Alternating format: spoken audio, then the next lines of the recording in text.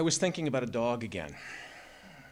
Not too big this time, but not too small either.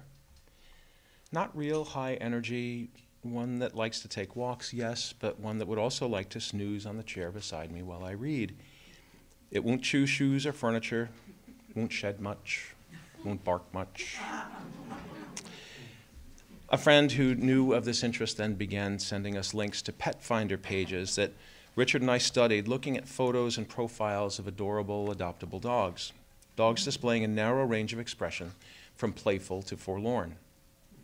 Those photos opened our hearts further to the possibility of canine adoption, though I was still reticent.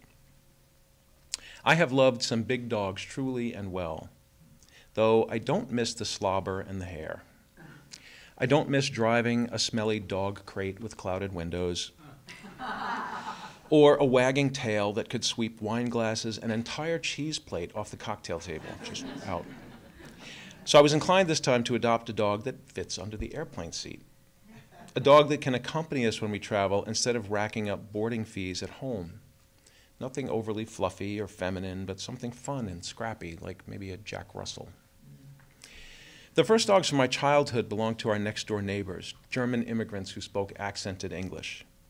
Their dachshunds' names were Hansi und Gretchen, one black and the other a reddish-brown. I remember the feel of their short, oily coats and the sound of all those dachshund toenails clicking along the pavement when I passed on my tricycle.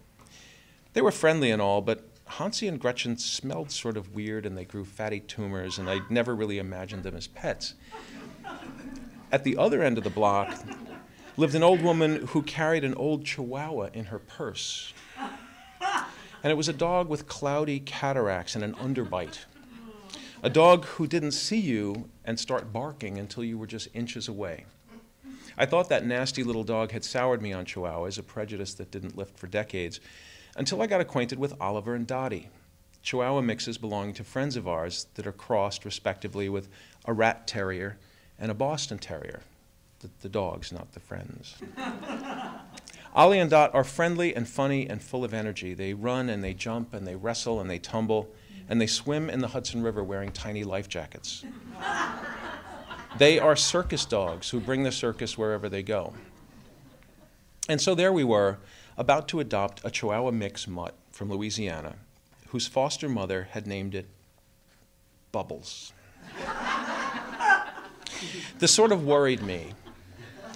Adopting a small dog is one thing, but Bubbles was the name of Michael Jackson's pet chimp. It was the nickname of opera soprano Beverly Sills. It's the name of a drunken clown. Bubbles was the fat girl in high school with personality, the one who starred as the matchmaker in the school play.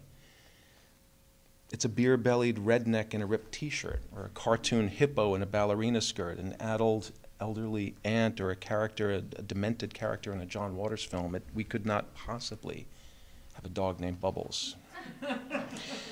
I expressed this concern and others to my friend Julie, adding, and I don't want Richard and me to become a cultural stereotype. But you already are a cultural stereotype, she replied. No, I mean, I don't want us to be the gay men with the small dog. But you are the gay men with the small dog, she said.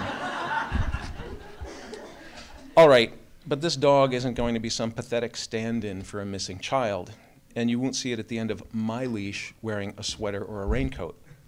He'll wear a life jacket when we're out in the kayak, maybe, but not a raincoat. A moment later, I was looking at Chihuahua coats on the internet. Pictures of tiny dogs wearing fleece hoodies and goggles and leather bomber jackets, Dalmatian prints. I took hold of myself and closed that browser page and then opened a new one to order something I had no doubts about, an ID tag. Nothing cute, nothing clever, no bright colors or bone shapes, just a plain, small, round, stainless tag with my name and phone number. The dog, to be formerly known as Bubbles, didn't know it yet, but he already had a phone number and a home. Thanks.